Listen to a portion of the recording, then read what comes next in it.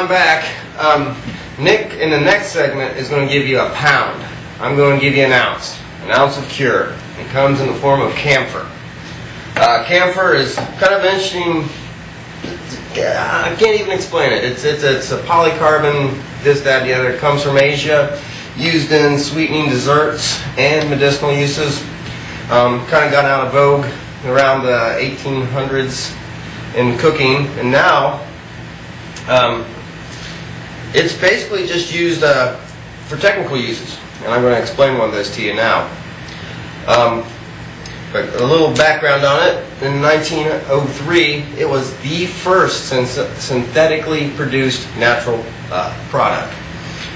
The first. And it went into production in 1907.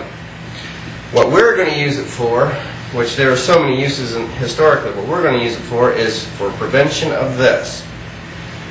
This square right here has been left and neglected, and it's all rusty.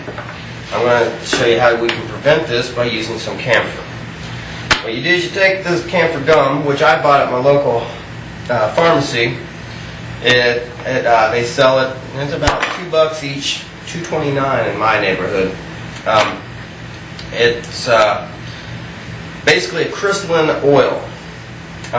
And a few cautionary notes: you don't want to eat it, you don't want to rub it on your skin, you don't want to ingest it. There are some precautions to it. However, it is pretty safe to have around, just not kids. And if you're immature, be careful. What we're going to do is cut slices like that, and that'll just open it right up. We're going to take it over here to our toolbox, and then we're going to put it in the bottom, and we're just going to drop it in there, close it up.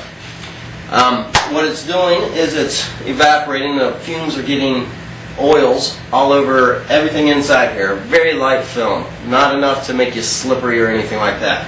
You want to make sure it is in an enclosed space so that it keeps all that area, and it won't diffuse it, that is.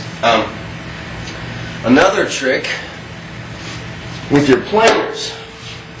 A lot of you folks have been complaining about this winter and all your stuff going south, and you have to resurface all your tools. Do the same thing. Plop it in there. Get a dust cover. And this will create your enclosed space. And boom. Then come spring, you'll be out there in the wood shop getting dusty, and it'll be just like heaven.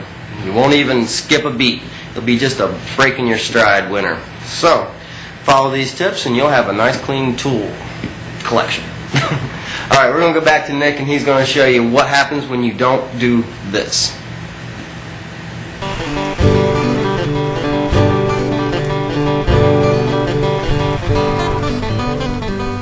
At Shopsmith's website, you'll find dozens of free videos on all kinds of woodworking projects, from preparing lumber to applying a finish. Twice a month, we webcast a 2-hour sawdust session where you can ask questions and get woodworking help right over your computer. To find out more, come visit us at shopsmith.com.